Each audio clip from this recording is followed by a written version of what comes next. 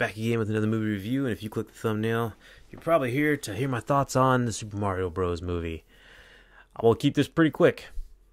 It was awesome. I really enjoyed it. I'm going to keep it spoiler-free as much as possible as well, maybe a couple things at the end, but I'll let you guys know about that one. I am a huge Super Mario Brothers fan. I was fortunate enough for my mom to be able to get us the original Super Mario Bros. When it came out with Duck Hunt in the game, I believe in like 86, 87, 88, somewhere in that range.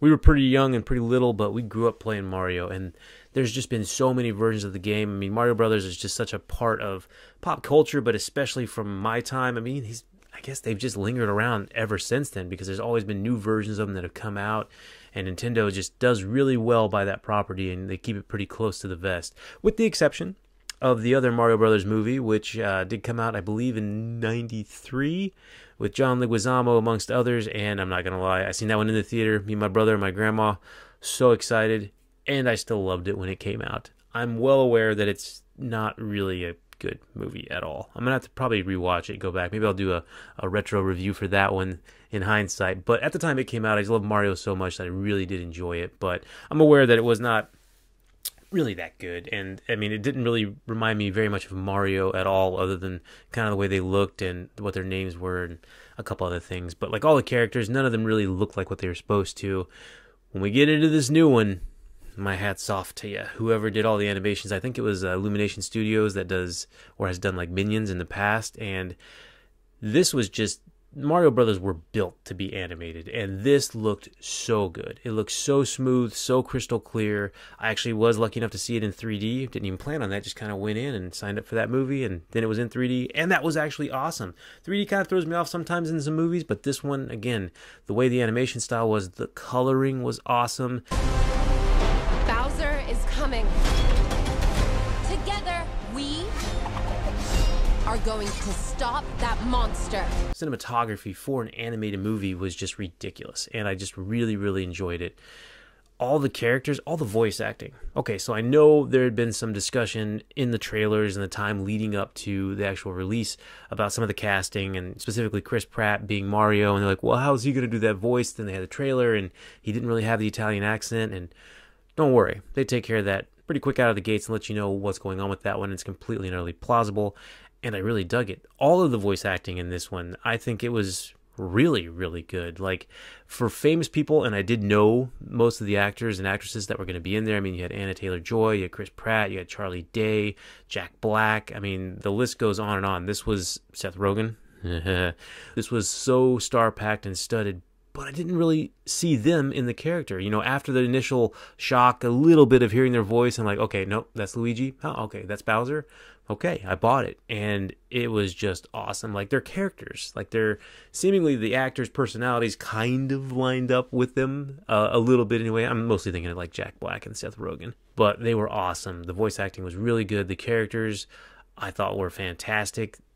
What I really appreciate about this one is actually the runtime. Like, this is like 90 minutes. It's a quick hour and a half. Could it have been a little bit longer? I would have sat there and enjoyed watching more, absolutely. But I really appreciated about this one was that it didn't drag. Like, there wasn't an overabundance of story, in my opinion. You might see some reviews and some things that people didn't like, saying, oh, well, maybe they could have explained more about this or gotten more into the characters here. I thought they did a fantastic job of setting the scene. These are our characters. This is a little bit of story about their different relationships, their dynamics, you know, some of their struggles that they have, and then wham, bam, we're on to the actual quest, we're on to the story. It was so cool. I really appreciated that. The speed, there wasn't really slow times for me. And you just like, yeah, we're in it. We're in it for Mario. This is a Mario Brothers movie. Let's go ahead and check this out. Let's see the adventure. And they get right to it. A couple other things that I really thought they did well was, this is based on a video game that's a side scroll of a, you know, little plumber jumping up and down and hitting things. Like, how do you make that into a movie? And how do you also show some, you know, similarities to the video game? And they had some super creative ways of throwing back so many different things from all the video games, or at least the ones I'm familiar with. You know, if it's a training montage over here, if it's just Easter eggs as you're walking through a market here, if it's a brief overview of the whole Mushroom Kingdom or whatever the universe that they're in there. It was just so neat. There was so many Easter eggs and callbacks that I only caught a couple of them. Like, I'll go see this again, and I will definitely purchase it when it comes out just so I can keep watching it to catch the little ones. But it was so cool as you're going through the story and you start to see, oh my God, I know this little character that hopped out of there. Oh, that's that little fish thing that does this. Oh, this is this super power up. And it was just so, there's a lot of nostalgia that definitely kicked in there. So I might be a little more biased if you weren't a huge Mario fan. Of course, if you're not a huge Mario fan, I don't know why you're going to go see a Mario Brothers movie. But honestly, you don't have to be a Mario Brothers fan. I think it helps just because you're going to get a lot more of those Easter eggs and the inside jokes. But I think you could walk into that blind. I think kids will love it that have no experience with Mario.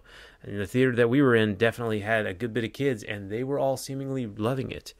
And the adults were, because again, I thought it was funny. There were a lot more adult humor jokes in there that I don't think the kids are going to catch, but the adults do, and they're awesome. I actually think it was just so much more well thought out than I thought it would be. Just with my experience with, I guess, some animated movies recently, I haven't really enjoyed a lot of the more recent animated movies. There are some out there that are really good, but I do tend to like a little bit of the older ones. It's probably because I'm getting old and those are the ones I grew up with.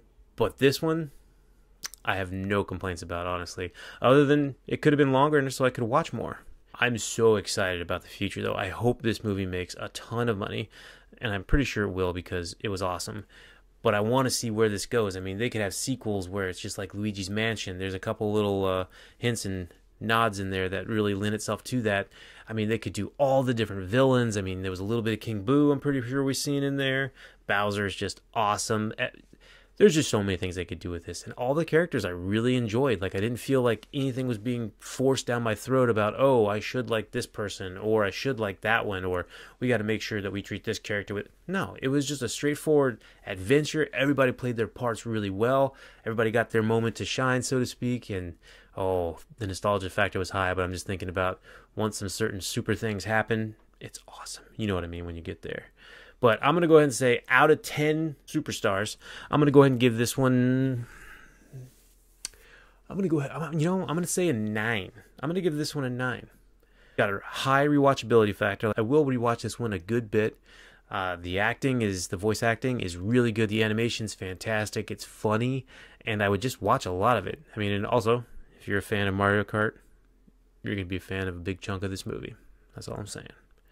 I don't know. Let me know in the comment section. Have you checked this one out already? And if so, what did you think? Or are you really excited to see it like I was? And also coming out, I'm very happy. So let me know in the comment section. Don't forget, like, share, subscribe. Go to that subscribe button if you would. That'd be fantastic. And as always, you're awesome.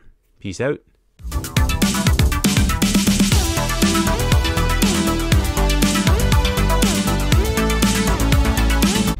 Let's go.